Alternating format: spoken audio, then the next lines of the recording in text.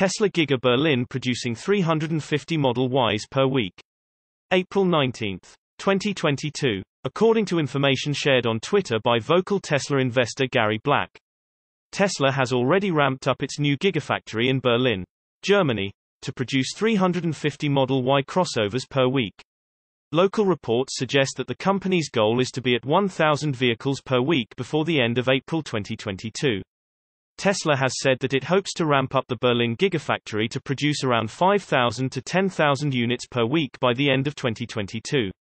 Tesla aims to produce about 30,000 cars at the new factory this year, and more cars per year in 2023. We've embedded Black's tweet below, which includes information from a Bloomberg article published by Automobile Watch. Tesla's Gigafactory in Germany just officially opened after many months of delays.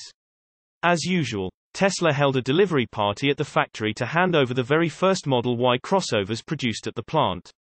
Musk has been cautious when talking about the new factories in Germany and Texas, making it clear that the ramp-up will likely take plenty of time. Source reposted and summarized from Steven Loveday at insideevs. My take: once Berlin and Texas ramp up, you will see some serious numbers from Tesla. Hey Elon, where are the next 2 Gigafactories going to be built?